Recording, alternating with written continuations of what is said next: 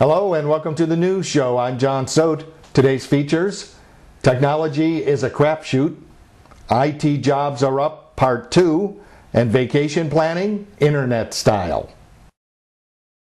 Technology is a crapshoot.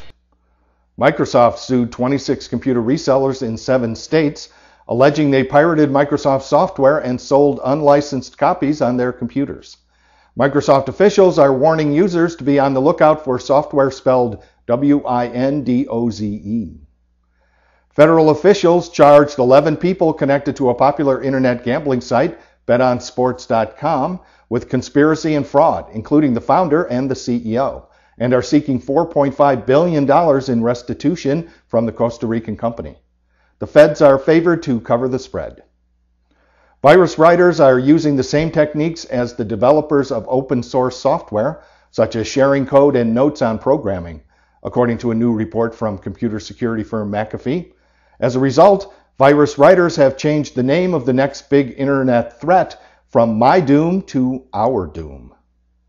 And finally, the use of laptop PCs is growing worldwide, while the number of desktop PCs is stagnating, according to a new study. At the end of 2005, laptops were owned in 34% of households worldwide, up from 20% in 2003, while desktop PC ownership in the same time period remained at 60%. The reason? Everybody has a lap. Come on, Dice, don't fail me. Whether it was the dot-com bust, offshore outsourcing of tech jobs, or both, IT as a career has fallen out of favor, especially on college campuses. Despite fears that IT is becoming a dead-end profession, high-tech jobs were added at a faster pace these past 24 months than some perennial hot jobs like accounting, law, and nursing. That's because IT's fall earlier this decade was far greater than those other professions. In 2003, IT unemployment soared to a record 5.6%, just marginally better than the overall jobless rate. But the 3 other knowledge professions that vie for talent with IT were hardly affected by the last recession. The unemployment rate for accountants hit 3.1%, lawyers 1.4%, and RNs 1.1%. So it's not surprising that with IT unemployment plunging to 2.2% last month, IT has outdistanced the competing professions in job creation. According to an InformationWeek analysis of government employment data, the number of employed IT pros rocketed by 5.6% over the past 12 months. Over the same 2 years, the percentage of accountants grew 3% and lawyers by 0.4%. Registered nurses' employment actually slipped by 1.4%. Still, those other professions continue to have lower unemployment than IT. That means the IT industry still has its work cut out to convince people that business tech jobs are here to stay. To learn more about IT employment trends, read my story Maxed Out in the current issue of Information Week or visit InformationWeek.com.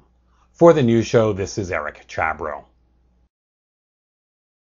Instead of blindly jumping in your car this summer, why not take advantage of the web and all the great things it has to offer? Yahoo, for example, has just launched its Trip Planner, a research tool that lets people create travel guides and itineraries online. Yahoo Trip features include journals that can be personalized with text and photos, and simple search functions for finding other people's journal entries in case you need a planning tip. Trip Planner also comes with an interactive map and pan and zoom technology. Yahoo says its new tool is intended to help travelers share their experiences with one another. Just one suggestion: consider flying instead of driving this summer. Gas might cost you as much as an airline ticket. Reporting for the news show, I'm Elena Malakina. Happy travels! Vacation is a state of mind, which is all I can afford anyway. I'm John Soat. Thanks for watching the news show.